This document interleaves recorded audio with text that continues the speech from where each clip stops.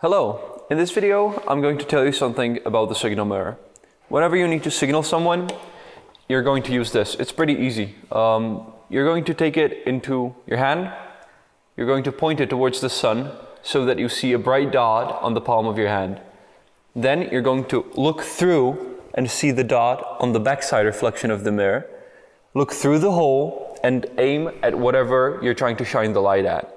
Then you're going to position the hole so it matches the light dot on your palm. And at the same time, you're looking at the thing you want to shine the light at. And at the exact point, the reflection from the sun is going to hit the mirror and bounce off directly onto whatever you're aiming at.